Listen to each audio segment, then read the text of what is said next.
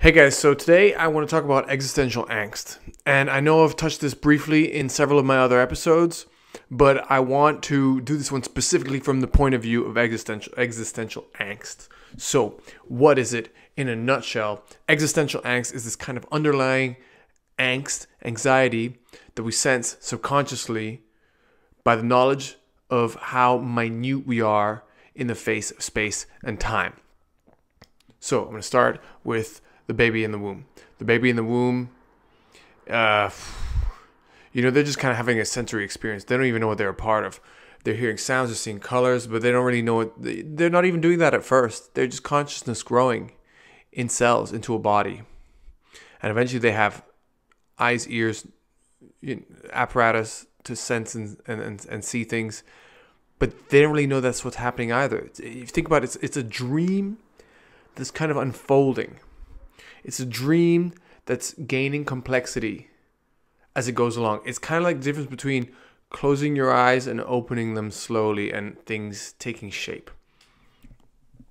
And for 9 months, this vessel of consciousness is, that's what it's doing. That's what it's doing. That it's growing. It's growing into being a human being. The human being, the version of the human. And then at some point, it comes out of the womb. And some point after that, it realizes what it is. So at first, a baby is highly narcissistic in order just to survive existential angst. It can't be aware of it yet, or else it would just crawl up and like crawl up on it in on itself. It would just shit itself and not be able to move and just be stuck. It just would. Life would seem way too big for that baby.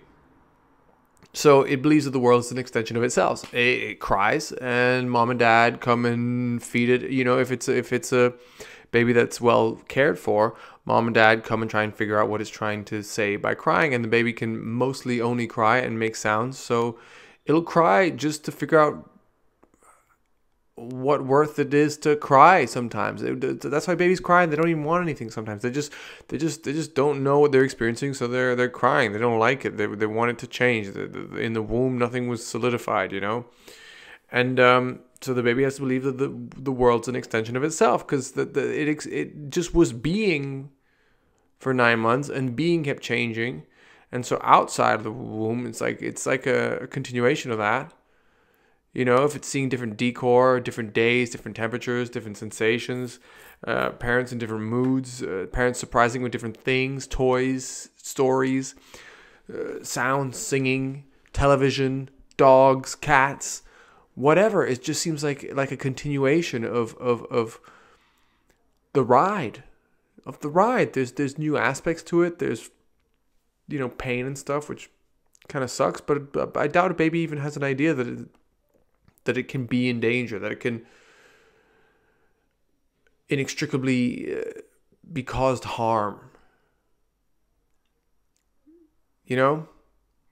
So for then, it's kind of void of existential angst, because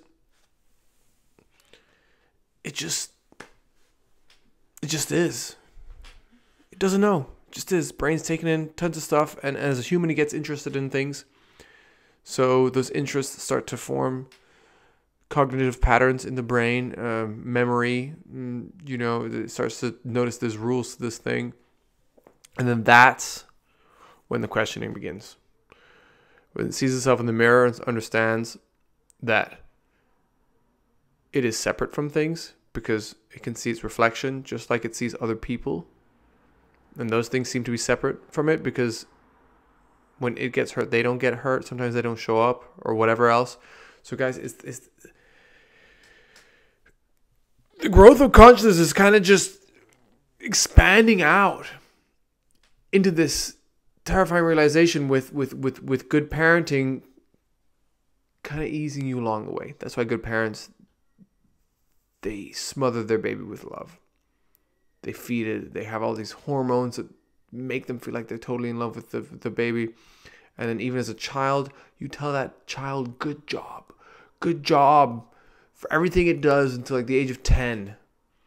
And of course, if we're not given that kind of love, encouragement, and slow like coaxing into realization that it is independent from the world around it, and well, it's on good faith that it's all right, that it's doing all right, that it's going to be all right, that it's going to survive, that it's going to be fine, that it's not going to be in too much pain, etc., etc., etc. And then as it encounters information, as that person encounters information that's just a bit much to process, then we form play. We form play around this. We form games around this. That's why people talk about playing out patterns. So let's say a baby's born and it doesn't get to be held by the mom right away because there's a complication. It goes into the incubator. That's a harsh one. That's a harsh one for the baby. When it comes out and it goes straight into an incubator or it's just separate from its parents for a couple of hours to 2 to 3 days. This has happened to a friend of mine. Then there is a game around fighting things, for example, that starts from fighting to not be let go. Once it realizes after that amount of time what it feels like to be held, rather than being held right away and thinking that's the default, and then you go off into non-held states, always know that you can come back to being held. And then we play out these games, and these games kind of they mold our personality, and they allow us to go out into the world and become who we become. And there seems to be similarly formulaic things that we're trying to that help cause expansion into an acceptance that we're just part of this thing that's so much bigger than us, that we'll never fully be able to grasp and compute, that we can contemplate for some reason and just be all right with it. And that's kind of our vibrations, is the agitation of that into space.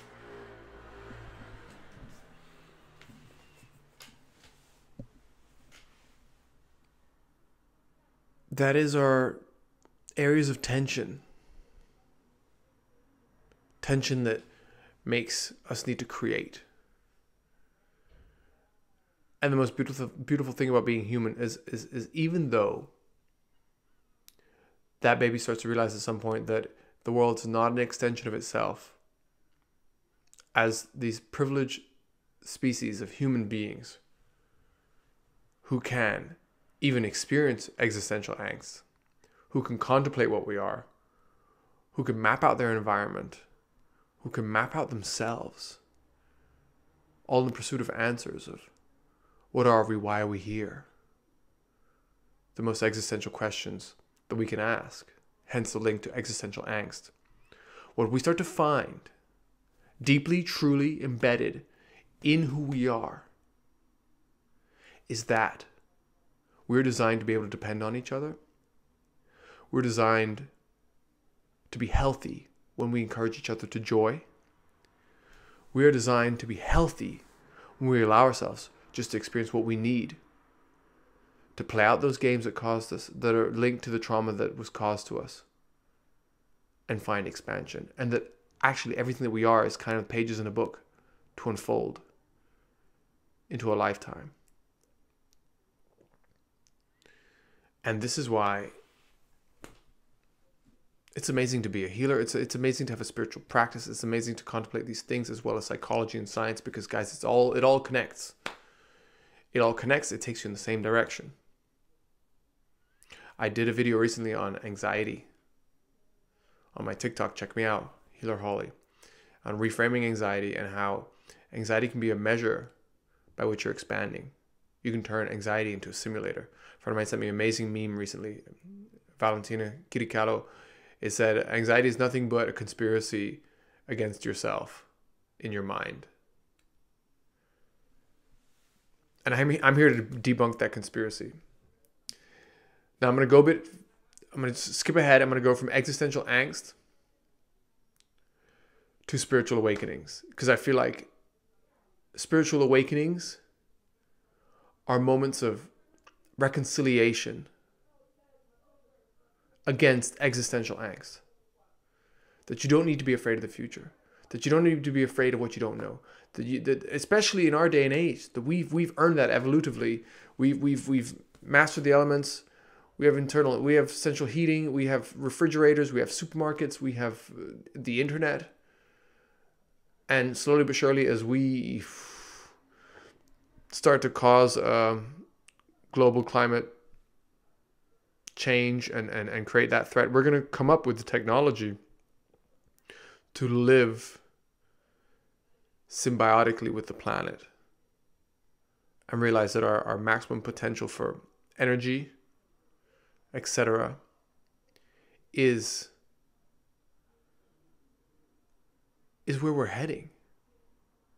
It is our integration with our surroundings. And we are at one of the best times to be human because we have the information to map that out and to start to foster that relationship and for it to become a societal norm way more deeply. And so for me, I'm gonna use the example of well, I had one, but I'm gonna go into people who are a lot more popular than me, and then I'm gonna elaborate this example of spiritual awakening as being the antithesis to existential angst. And first person I want to talk about is Brene Brown, because her book Daring Greatly, and I suggest it to I do suggest it to anyone that I have long enough conversation with. It changed my life. So she is a vulnerability researcher. She's a social worker who wanted to find a formula around vulnerability being the answer to helping people. She thought she could measure it. She thought she could quantify it. She thought she could put tags on it and fit it into a box and find a formula that allowed her to avoid getting her hands dirty. And then what she learned after 5 years of compiling data, and what she calls data is people's stories, and looking for correlations, is that vulnerability is the only way through. And what I've learned in exercises of holding space and deeply listening and communing deeply with other people is that when you enter into any context with an openness to what happens, with a trust in your intuition, in what your body's telling you, your body, what you've landed in, what's already biologically linked to its environment deeply,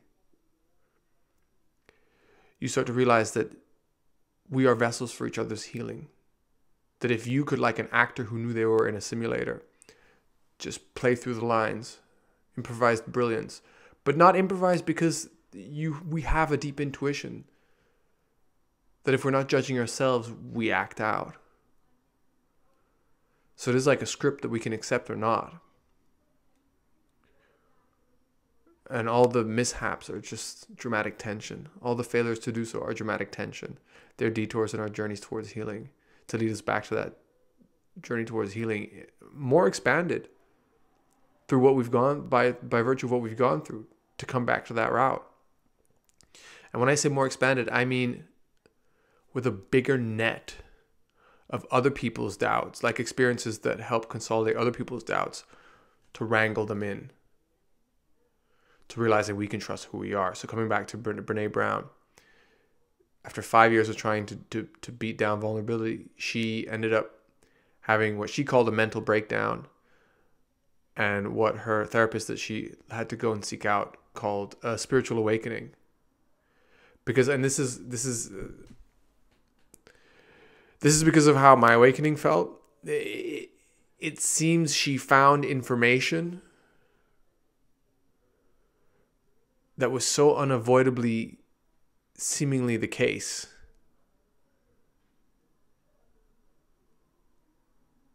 that she realized to be her smartest self, she had to live fully. She had to let herself feel everything she could be programmed to feel in order to help others gravely and to progress her career. Give herself a sense of purpose. Put herself on a journey that is fulfilling. And that's all our truth is ever trying to step us into. Whatever that might be for any of us. The other person I think of with the spiritual awakening is Eckhart Tolle. So in his book, The Power of Now, he starts it by telling you he was in a grave depression and he was going to let go of everything. And he wanted to kill himself. And the phrase that kept recurring in his head is, I can no longer stand being with myself. I can no longer stand being myself. Until he, in all the focus on that pain and nothing else, and the pain occurring in that thought, realized he's directing himself to seeing an obvious question within that phrase. Which one am I? The I that cannot bear being myself, or the self that cannot be being bared by the I? And then he felt super light.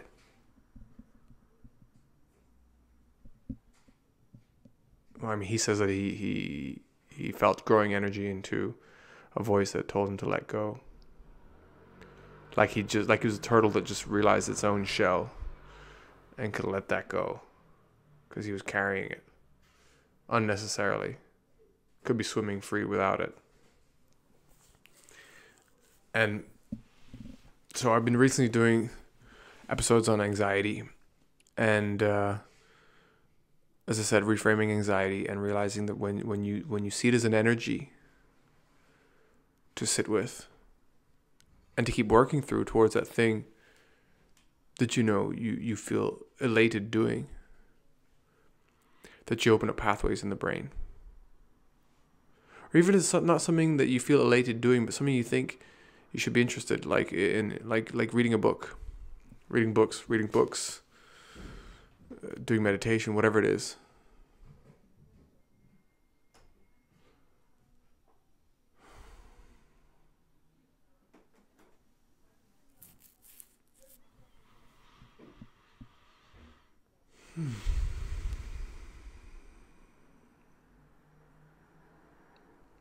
Going to the gym, starting a new hobby.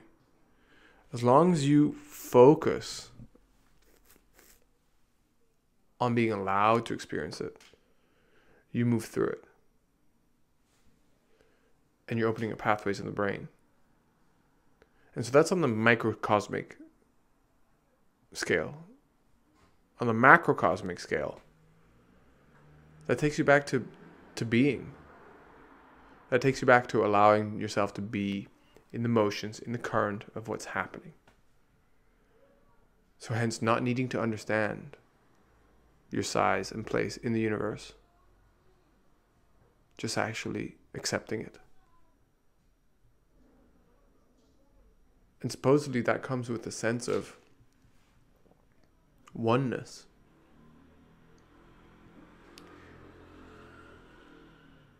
In my experience, it opens you up to, I'm going back to that web now, an idea, a way of communicating, a way of relating that is then a web to help all people with resonating experiences to yours. You come up with incontrovertible ways to kind of corral what they're tracking as the explanations for their experience of consciousness And you can plant a seed. And as long as you keep reflecting that seed, that person is going to either be forced to shed thoughts that don't resonate with them, explanations that don't resonate with them, games that don't resonate with them. Because those games that we formulate as a child to keep ourselves from feeling like the world is an extension of ourselves actually fray us from letting the world in at the same time as we believe it's an extension of ourselves. So what happens if we start to, if we don't grow out from that state of heightened narcissism as a child, we don't grow out from it, we can't grow into the world and let enough of the world in that we're full of enough explanations and basic understandings of things to enliven the world around us. Like the clouds are evaporated water from the ocean. There's this whole water cycle. Water gets heated, it turns into invisible gas, goes into the sky, condenses around particles of dust, becomes floating amazing shapes in the sky, and then falls back down here. And that is just another day in what we are a part of. Just another thing that it does. We get to observe it and have feelings about it and try and understand it and have feelings about that. As long as we accept how we're able to explain that occurrence, there tends to be wonder around it. And if there's not wonder around it, we tend to need to look deeper. If there's not a relief around it, we realize we're treating the symptoms and not the cause. And for this, I'd say listen to my YouTube video about debunking the phrase, "you are what you eat." And that links back to my idea of our healthiest selves, our most intelligent selves, is one that's in symbiosis with everything around us. And that we look to ourselves, our own health is the indicator when our environment is symbiotically supporting us. Because when we're healthy, then our environment is healthy to support us. When we're not healthy, it means something in our environment or something in our ways of thinking is not ready to support us healthily. And so the fact that gratitude, compassion, awareness, self-observance, generosity, these all lead to senses of fulfillment, of purpose. Altruism allows us to feel more and love more deeply, as opposed to the ego, which we can push to a far place and get strong. But people who constantly find strength in ego and find success in life tend to veer towards a sociopathic state and feel forced to contribute for the sake of accepting themselves rather than accepting themselves so much they want to contribute towards the acceptance of others.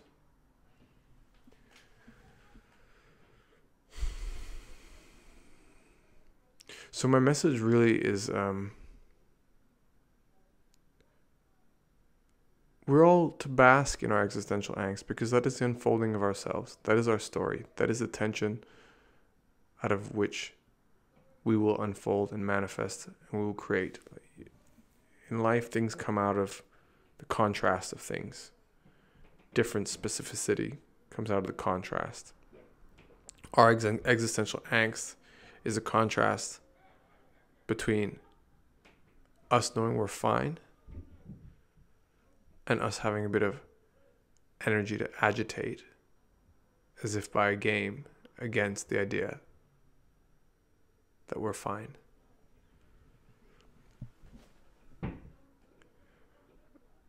And this is reflected in things like you can always speculate about someone else's life and compare it to yours.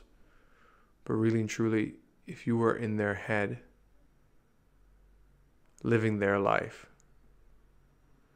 you wouldn't be able to bring the comparison of your life to it. So you'd still be doing the same thing. And you can agitate against that. Or you can accept that by virtue of that, it must feel a lot more similar to each other than it feels different.